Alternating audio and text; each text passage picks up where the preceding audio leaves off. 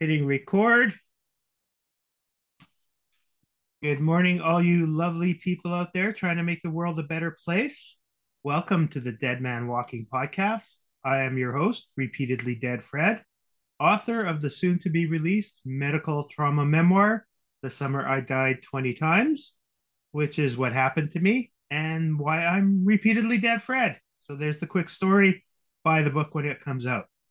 Today, I am thrilled to have not only an intermittent faster, but the queen of getting you off sugar, Netta Gorman, who is in Quebec via England.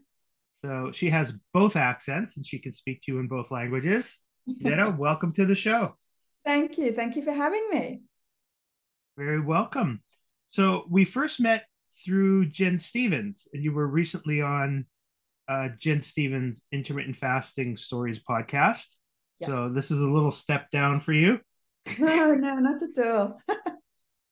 And so I'm fascinated by your story. I knew you a little bit through interacting in her community circle, but very few of the intermittent fasters that I've met have made the dramatic switch in their diets that you have or has happened to you, however it worked. So Right. would you like to tell the listeners, the audience, the viewers, whoever there are out there, a little bit, firstly, how you came to intermittent fasting, and then how you came to realizing sugar was like just stomping you down? Yeah, actually, it happened the other way around Okay. because I'd never heard of intermittent fasting, didn't know the term, I didn't know the concept. And quite frankly, when you don't know about anything, you don't look for it necessarily, because how can you? But Mm-hmm. my story starts in 2015, although it did start about 15 years before that, because I was suffering from really bad, slow digestion from my late 20s into my mid 40s. And that was really what pushed me to try something else than what I'd always been told, which is eat more fiber, eat more fiber. Because I was like going to the bathroom like once or twice a week, and it was Mm-hmm. not fun. But the problem was that everything I was being told to do was making things worse. And I was desperate. I was desperate to find some sort of solution. My sort of lifelong dream was just to go to the toilet every day. And It and sounds so funny, but it's not funny. it was funny, not funny at all. I was really suffering. It's toxic for your body, not to be able Mm-hmm. to live that every day. So anyway, so I came across a nutritional therapist actually who worked with my brother at the time, and she was based in the States. And he put me in touch with her, and one of the things she suggested was for me for 2 weeks only, and really 2 weeks only, to cut sugar, flour or refined grains, and sweeteners. And I was like, no, what are you, crazy? Like, who would do such a thing? That Mm-hmm. I just want to look after my digestion. I don't want to feel even worse by getting rid of all the foods I love? Mm-hmm. So, because of my personality, slightly rebellious, Mm-hmm. I went, I said, no, no, no way. No way am I giving up chocolate. Mm-hmm. So, and the upshot was that I didn't change anything. And when you don't change, nothing changes. And I came Mm-hmm. to that conclusion pretty fast in the space of a few weeks. And I thought, look, nothing's changing, nothing's getting any better. I'm in the same spot I was before I said no to this Mm-hmm. crazy experiment. I might as well give it a go. And everything hinges on that approach, I think, of let's give it a go. Mm-hmm. And I credit myself, I must say, with having at least that tiny bit of open mindedness and adventurous spirit to say, all right, I'm backed up against the wall. I'll give it a go. And I did. So you're not giving it a go, or giving it a go allowed you to give it a go. Right. So, Well said. so, so how quickly did you start noticing? Um, I guess maybe I'll take a step back. Like, how much did you cut out? How quickly? And then how quickly did you notice it started having a positive effect on your body? maybe Yeah. talk about, besides the bowel movement, some of the other things that were going on with your body. Yes, yes. Let's concentrate on other things apart from my bowel movements, please. um, it happened. I cut out pretty much all sweet tasting foods and starchy foods, with the exception of some fruit, straight away. When I Mm-hmm. decide to do something, I'm all in. And I thought I might as well do this properly. She'd sort of given me a list of foods. Basically, it was a list of real foods. All I was cutting Mm-hmm. out was food products, was processed products, not actual real foods, as I realized later. But I said, if I'm going to do this, I'll do it properly. And Mm-hmm. I did. So all forms of sugar, all forms of refined grains, including flour, and even whole grains, or so-called whole, and sweeteners. And basically, I noticed a difference within a week. Within a week. Within 1 week. Yes, That's amazing. yes, absolutely. And not only was it amazing for me to notice within a week, it carried on for the second week. And then the nutritional therapist said, well, you can start reintroducing a few of the things that you cut out. And I went, no, what are you, crazy? Carry on. I'm feeling so much more energetic, and my spare tire was melting away. The few extra pounds I had, and I was just feeling less creaky when I got up in the morning. My joints were more supple, and I wasn't getting hungry as often. I wasn't Mm-hmm. getting cravings as much. I thought, I wanted more of this, and I carried Mm-hmm. on for another week and another week, and I think basically it's been over 7 years. So your sugar addiction turned into a non-sugar addiction very quickly. It's Well, quite the reversal. yes, I mean, my body experienced the changes much faster than my brain did. So, Mm-hmm. strictly speaking, now that I know more about sugar addiction and the whole sort of concept of addiction, strictly speaking, I wasn't addicted to sugar, not Mm-hmm. on the sort of official definition of what sugar addiction is, because it's on a sliding scale. And I was able to do this, I wouldn't say easily, but relatively easily. Mm-hmm. Um, You realize but people are going to hate you now. yes, I realized that, but they'll love me in just a minute. Okay. when I tell them how they can do this.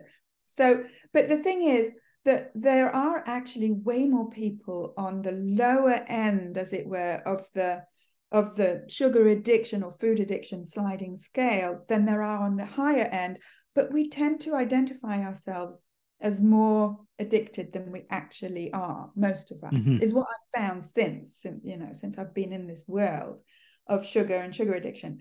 But just coming back to the changes, for me, they happened pretty fast, because I think I was quite, I suppose you could say, quite strict or quite sort of extreme in what I stopped eating. Mm-hmm. And because of my personality, and I go into this in my podcast about, I borrow Gretchen Rubin's "Are you a moderator or an abstainer?" Because I'm more of an abstainer naturally, in my natural Mm-hmm. personality. It didn't fit me, as it turned out. It didn't fit me just to reduce forms of sugar gradually, because I was Mm-hmm. the sort of person that couldn't just eat a bite or one cookie and then sort of carry on with my life. I kept eating more. But again, that doesn't mean that I was an addict, strictly speaking. Yeah, I find I'm more of an intermittent binger like that. It's hard to stop. Um, Right, right. But at the same time, I didn't have binging behavior, as I've since learned what that actually is. And that mhm. wasn't my lived experience. Yeah, and I've been through I don't know if you know the book, The Joy of Half a Cookie, about Oh, mindful no. eating. Ah, And so I've been through that program and it helps a lot, but you have to be mindful. You really, really have to be mindful. right, right. And I'm lucky in the sense that I'm a teacher at college level here in Quebec, and I teach my students to be mindful, because when you're learning a new language, I teach English as a second language because I live in a French speaking environment. And I often sort of compare learning a new language with learning a new way of eating, including intermittent fasting, because it does require mindfulness of you to learn Mm-hmm. this new vocabulary, as it were, to learn new sentence structure. But you see the analogy I make with just to learn new habits, to learn a new way of relating to your food, to learn a new way of relating to yourself and to Mm-hmm. life in general. Yeah. I know if I was back in the classroom, I was a former business professor before I got sick. Um, and I used to teach all the students, go to Toastmasters and learn how to communicate and how to be a professional and how to do presentations. But if I was going back now, I would certainly harp on mindfulness and intermittent fasting and stay off the sugars, and that would give you such a competitive edge over any of your classmates going into the business world that it's almost unfair. You know, Yes.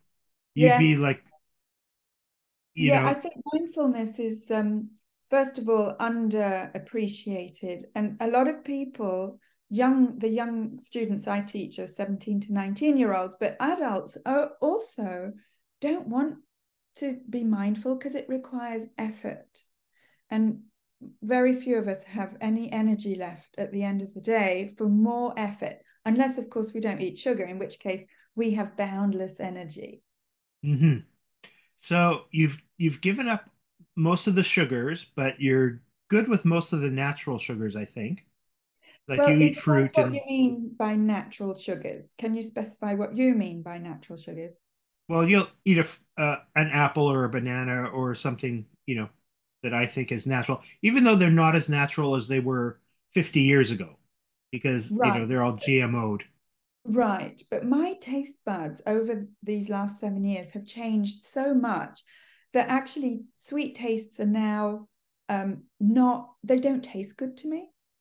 I Hmm. don't actually enjoy sweet tastes anymore. And believe me, I was the world's #1 sweet tooth. Hmm. So no, I don't eat a banana. It's just way too sweet. It overwhelms me. I have no pleasure eating a banana. I can just about manage half a green apple before I'm like, Hmm. ugh, too much sweetness. And that's a green apple. Hmm. Grapes have become very difficult for me to eat. If I buy a bunch of grapes, most likely two-thirds of them will die in the fridge.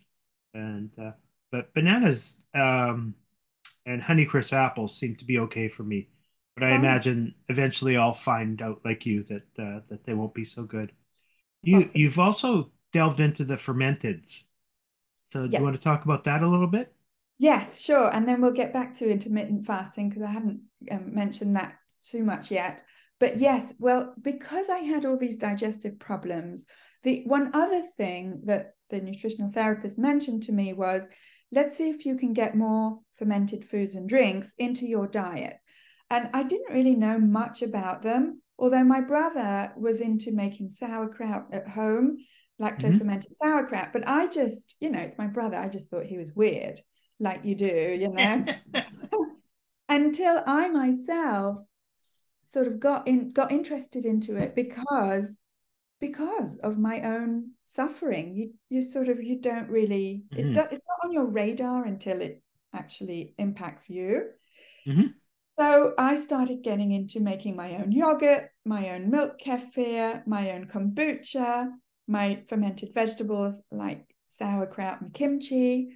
And I found it fascinating. And it's so much easier than people think. Plus, Hmm. it's so much cheaper than Hmm. in the stores. And I have to say I'm a bit frugal, to put it Hmm. politely. So it was wonderful for me because I love the taste. It's a whole Hmm. new world of different foods. Plus, they're probiotic and good for your gut health. Hmm. And we know now that gut health rules the world. Those little But buggers, it's just yeah, amazing.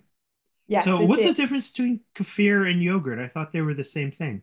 No, they're not the same thing. They each contain different strains of good bacteria, of Hmm. probiotics.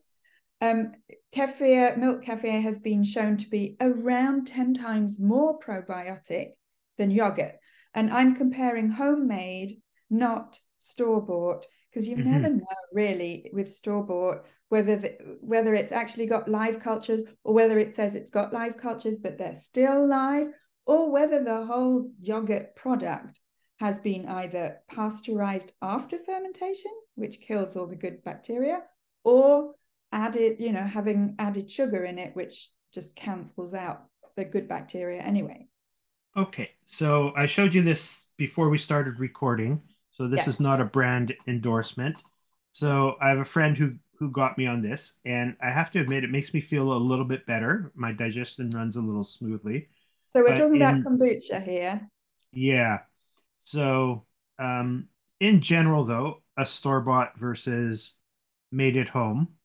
Mm-hmm. Um, you're smirking for the people who aren't watching on video. I'm So waiting for your question.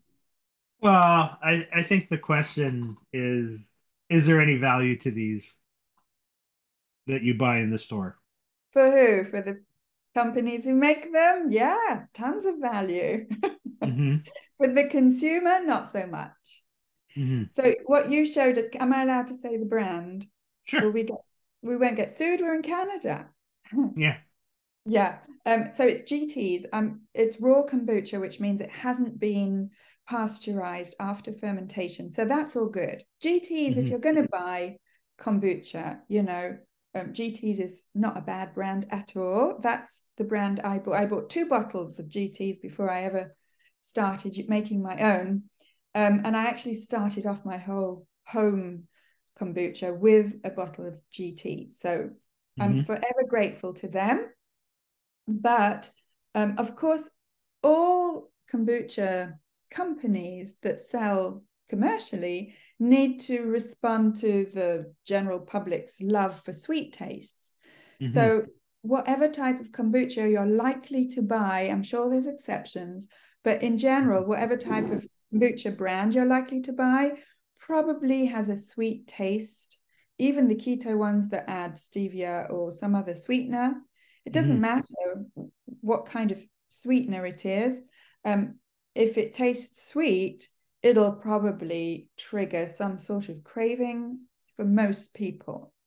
Mm-hmm. So, and as I said before, I personally don't like sweet tastes anymore, and I realize I'm one of a kind on all kinds of levels, but on this particular level. So my own kombucha that I brew that just means I let it ferment. I just ignore it for about a month to do its thing. It tastes like vinegar for most people, and it's all Yeah. yummy for me. Well, I'm a gingy, as you could tell, or maybe not. So I Yes, I went can with see. the ginger version of this, Yes. and it is not sweet at all. So it Mm. may have some sweetness in there that I just can't tell. But Yeah. Well, the I, freaky thing about kombucha is that it's made with sugar, but if it ferments, all the sugar's eaten up by the good mhm. bacteria. So if there's any kind of sweet taste, it means it was added after fermentation. Okay. So on your website, and if you want to plug your website and your podcast, please, Yeah. um, do you have any videos or instruction on how people can make their own fermented foods? Well, on my website, I'll plug it here, aftersugarclub.com. Um, I have videos about why fermented foods are so important, and why gut health is so important, and why sugar screws up your gut health. And that is way more important, I think, for people to know than the how-to videos. There are millions of them on YouTube, whatever. Not mine, but there's millions Mm-hmm. of them. I do actually teach how I make them inside of my membership, inside of my program, but Mm-hmm. I haven't put it out there publicly because, quite honestly, there's so many out there. And Mm-hmm. I don't concentrate on the how to or the recipes as much as on the why is it important to consume, and preferably, make your own gut healthy foods and drinks. Mm-hmm. So we're getting a little short on time, so I want to transition back to intermittent fasting. Yes. So if the sugar reduction had gone so well for you, why would you take the next step to intermittent fasting? Or how did you find out about it?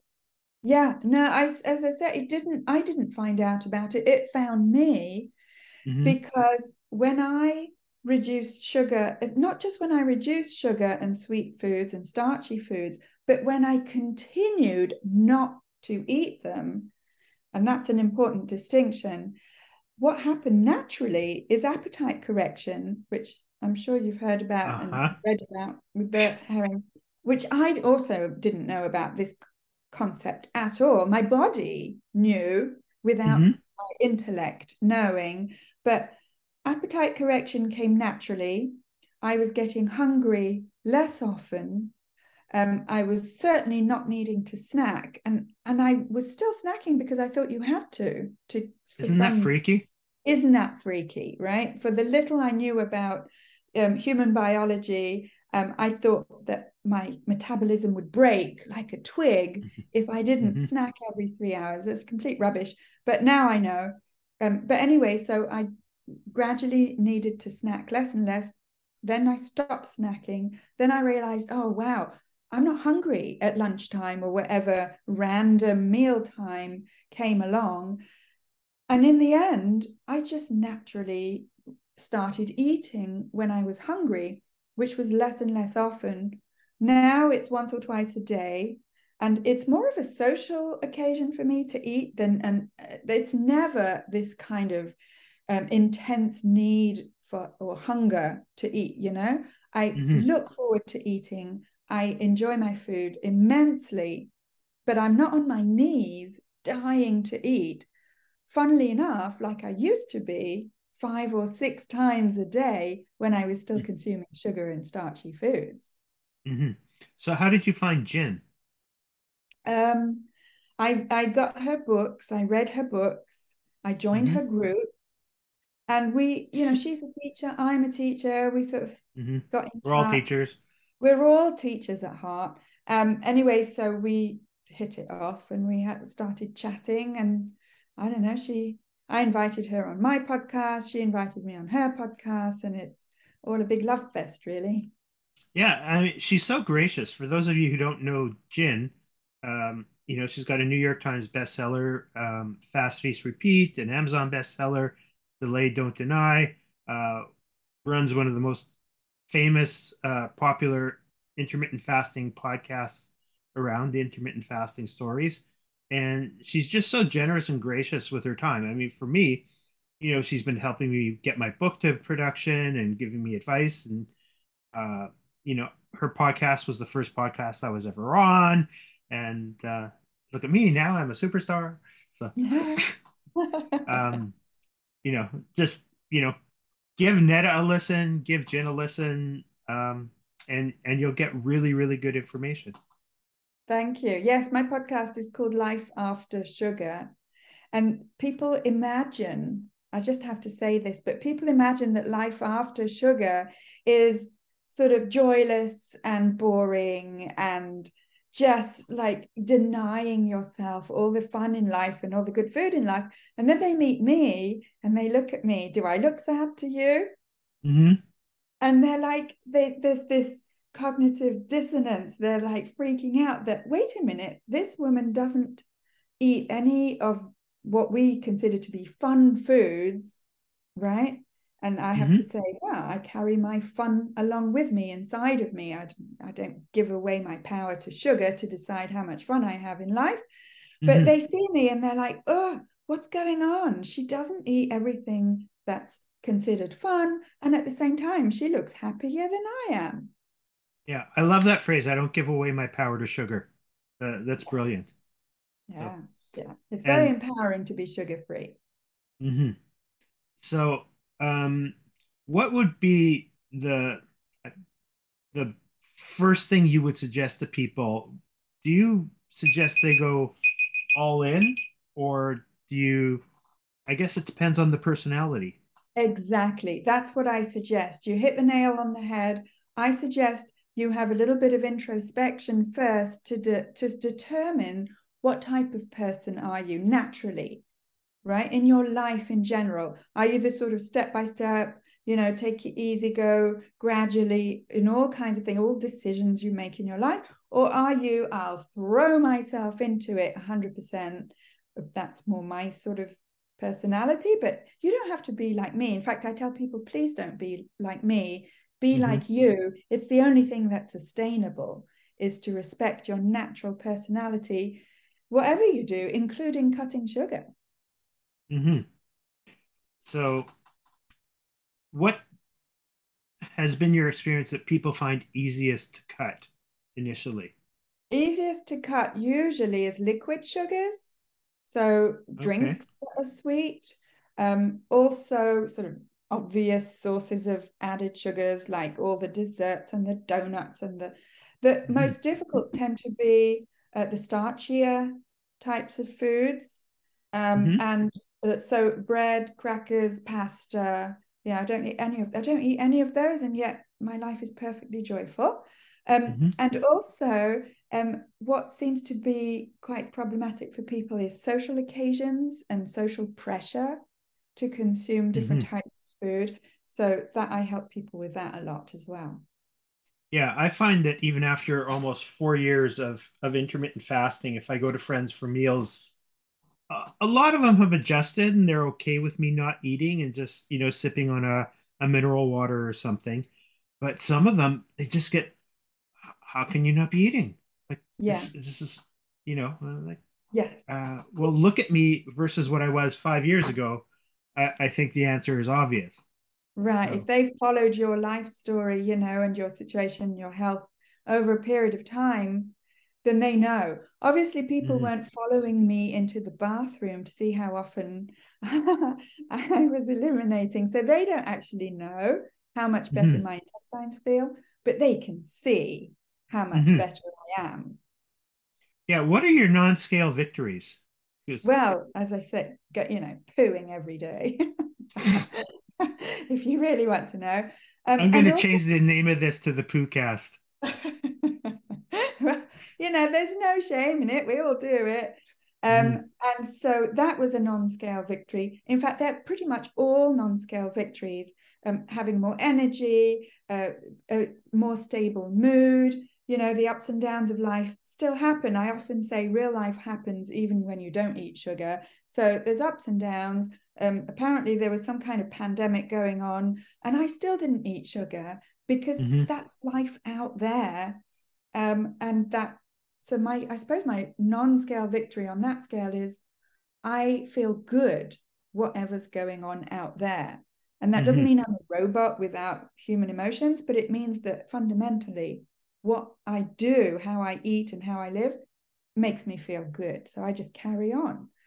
And I didn't have a huge amount of weight to lose, but whatever I did have to lose, I lost it pretty fast and effortlessly. mhm. And your skin looks fantastic. Thank you. Thank you. I feel great. I'm soon to be 53 years old and I don't feel it at all. Good for you. And hopefully that continues. Thank So, you. as Jit says, we're almost out of time. So, instead of doing her, what would you tell people? I'm going to ask you to spin the Dead Man Walking podcast wheel of questions. And I'd like to ask you to pick a number from 1 to 36. I apologize. I usually tell people before we start recording that I'm going to do this. And these are just random questions. And if you don't like the question, you can pick another number and we'll see if something fits you. All Okay. right, 14. 14.